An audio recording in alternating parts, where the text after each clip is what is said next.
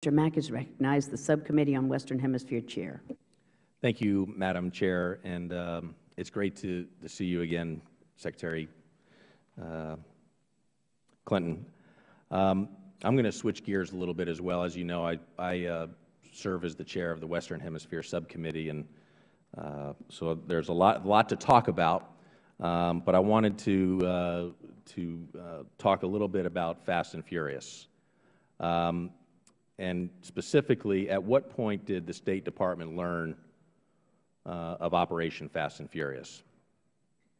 Congressman, I don't know the exact time. I can tell you that based on our information from the part of the State Department that would deal with this kind of issue, we have no record of any request for coordination. We have no record of any kind of notice or heads up. And, you know, my recollection is that I learned about it from the press. That's my recollection. So I think then I know the answer to this question, but I'll ask it anyways. Did the State Department issue the Justice Department a license or a written waiver in order to allow for the transfer of thousands of weapons across the U.S.-Mexico border? Well, Congressman, you know, this is the first time I've been asked this, and I can tell you that based on the record of any activity by the Bureau that would have been responsible, we see no evidence. But let me do a thorough request to make sure that what I'm telling you reflects everything we know. Thank you. That would be greatly appreciated. And I wrote a letter to you yesterday. I'm sure you got it and you've read it. Yeah. I thought it was for my birthday. Yeah. Well, happy birthday. Happy birthday. Under the Arms Export Control Act, the Justice Department was required to receive a written waiver from the State Department to account for their intent to cause arms to be exported to drug cartels in Mexico. If no such waiver was received, Justice Department officials have violated the law, and you would agree with that, correct?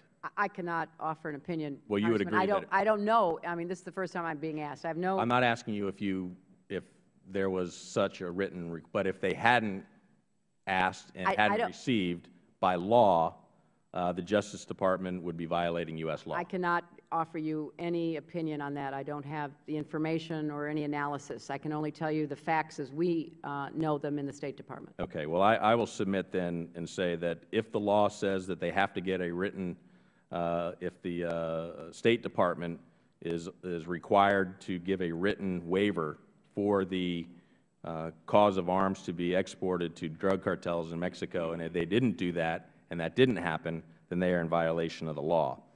And so the question here is, who do we hold responsible? How, you know, and I think there's a lot of frustration, at least for myself, that when we hear Mexico and President Calderon complain so much about guns moving south across the border, to learn that our government was involved in the delivery of those guns is quite concerning, and I'm sure that you feel the same way.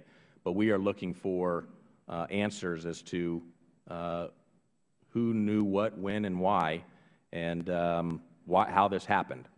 So I look forward to if you would get back to me and the committee on about the waiver and whether or not the State Department issued that waiver. Second, I wanted to, do you agree with Ambassador Brownfield that there is an insurgency in Mexico that are using terrorist tactics in Mexico? Well, Congressman, I have expressed my concern about that in the past. We are sensitive to the characteristics that some of these drug traffickers have adopted that certainly resemble terrorist activities. And we are also aware of the concern by the Mexican government that we, in their view, not mix apples and oranges, so to speak. You know, let's focus on criminality. Let's not mix it with something else. So this is an ongoing discussion that we have with our friends in Mexico. She's going to gavel me down. So, but you She's very tough on this, you know. But you in the past have identified it as an insurgency. I have said that it has characteristics of an insurgency, but I am very sensitive to the legitimate questions that the Mexican government raises about really whether those characteristics are such that it should be defined as that. Thank you so much, Madam Secretary. Mr.